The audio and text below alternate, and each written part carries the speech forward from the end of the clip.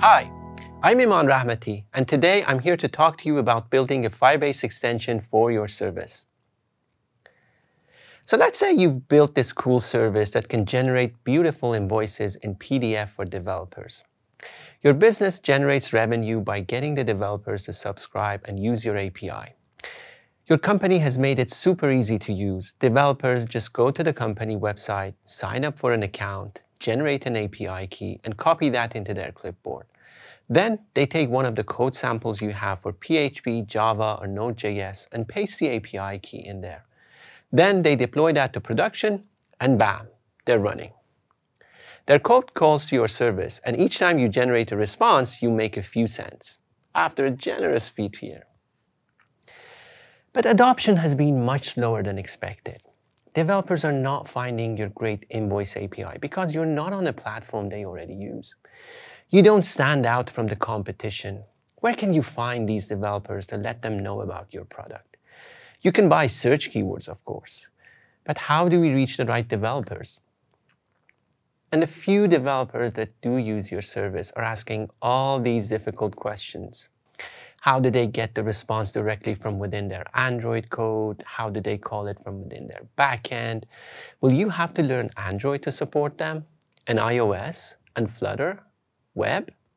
You can just tell them it's their problem. And then they'll go write the integration code their own way. And the burden of supporting and troubleshooting that code will be on your support team. Or they'll switch to another invoice API that does support these platforms directly. Maybe you provide code samples for every language and technology, and they copy that code in their app and happily use it. But later, when you update your APIs or publish improvements, it's difficult to find the developers and tell them to update. You just wanted to print cool, stylish invoices, but now you're dealing with all these integration problems. What if there was a way you could ease this integration process for your developers, so they don't run into all these problems while working with your APIs? What if you wrote the standard integration code for them, documented it, and they would just install it with a few clicks? Ooh, lucky yes. With Firebase Extensions, we can do exactly that. With extensions, you can get your code running from the closest point to your developer's data, their database, or where their logic is in a cloud function. And you can put it in front of millions of developers to install your extension right away. Let's see how. Don't worry. If you've ever written a Node.js script to call your service, you've done most of the hard work already. Let's say, to simplify your developers' lives, you want to allow them to only write the information needed, like the invoice line items and their prices, to a document in a database. And your extension will take care of everything else and generate the invoice for them. That sounds pretty nice. The first step is to create Node.js code that responds to writes on Cloud Firestore. The code will trigger on the insert and receive the new data. In the Cloud Functions code, we then call out to our backend service to generate the invoice, just passing the values from the caller to the backend service. The backend service results could be cached or saved to cloud storage, an option you can provide to your users. Okay, as said, that was the hard part. Now we create a wrapper for these Cloud Functions that allows a user to install it. Here we define the configuration values our code depends on, like the Firestore collection it needs to respond to, or the API key of your backend service. You can test this extension easily with Firebase Emulator on your local machine. When you feel it's ready for real use, you can sign up to list it on extensions.dev.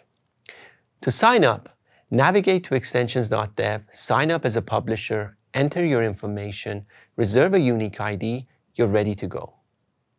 Now you can use the Firebase CLI to upload your extension to the registry.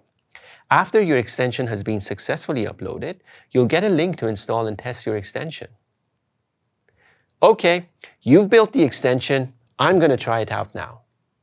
Here I click the install link, choose a project to install.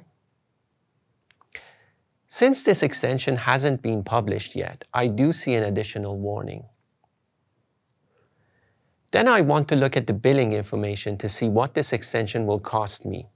Lucky me, there's no charge for installing an extension beyond using the underlying cloud resources and any costs that are incurred by APIs used by the extension, such as the invoice API.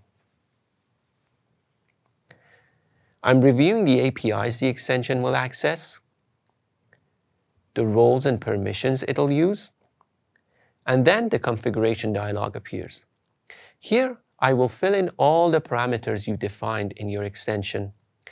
For example, the Firestore collection it'll listen on, and the API key I obtained from your service, and some other optional configuration if I need to change the defaults. And with the click of a button, the extension will be installed into my project. Not bad, but let me test the extension. Am I really relieved from reading your docs and writing integration code myself? I configured the invoice extension to monitor documents in this collection. I'll create a document with the line items for the invoice. For each line item, we have a name and a price. I'll add a few here.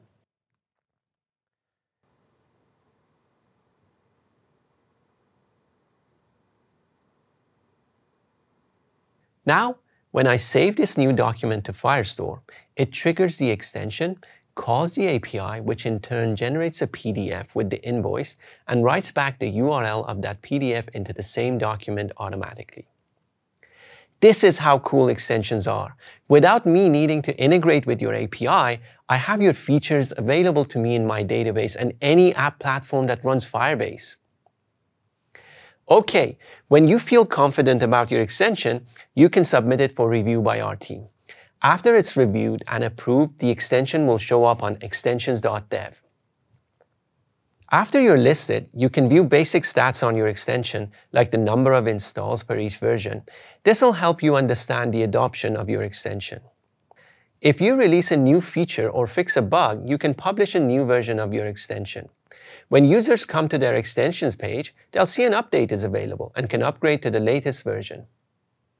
Okay, what are some other advantages of building extensions for your service?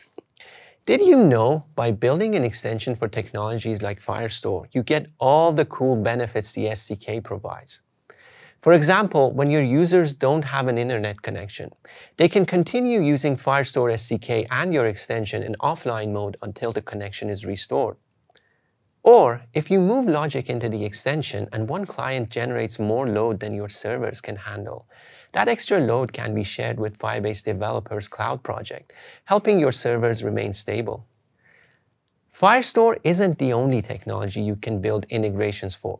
We have many types of triggers, including storage when files get created or deleted, auth when users get added or removed, real-time database when data gets added, removed, or updated, and many other technologies, including recently launched cloud events, also known as Event Arc.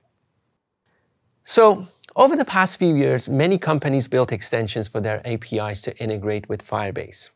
For example, Algolia, Elastic, TypeSense, and Mailysearch are companies that provide indexing and searching content through their APIs. They built their extensions to integrate directly with Firestore and provide full-text search for content in Firestore. Stripe, RevenueCat, and Purchasely provide subscription and payment integrations. They built extensions that take care of all the heavy lifting for integration with their endpoints and provide a way to simply use their services through the database. They use the database as an API gateway for their backend services. We already have dozens of extensions available on extensions.dev by top services. But today, in addition to opening up building extensions to everyone, we're announcing a whole round of new extensions that were developed over the past few months for Firebase developers. These are the new companies who worked on providing developers seamless integration with their technologies, and their extensions are all launched as of today. Google products are building quality integrations for Firebase developers. Google Maps, Firestore, and BigQuery teams have launched multiple new extensions to help Firebase and cloud developers use their services. Many individual developers signed up to our alpha program to build useful extensions. And we're happy to announce a number of these extensions are available today, including extensions to help developers generate PDFs from Firestore, generate Open Graph preview images for links in Firestore, sync document fields in Firestore, ensure a field is unique, or an extension to use Google Sheets as a backend for custom form submissions. And many more extensions you can find on extensions.dev. And to help Firebase developers build AI and ML features into their applications, Google is launching multiple extensions with hope that many would follow soon. These extensions use Palm API, Vertex AI, and other Google Cloud's AI technologies, including the recent announcements to leverage those benefits in an easy-to-use way. You can also build ML extensions yourself. Oh, by the way, did I tell you that we've launched Python support for extensions in our alpha program? So you can reach millions of developers by having your product join our existing extensions library. Go to extensions.dev to sign up and register as a publisher. While you wait for approval, take the code lab and read our documentation to understand how to build extensions. Build your extension, upload, and submit it to be reviewed and listed on extensions.dev. Thanks for watching and enjoy the rest of I/O.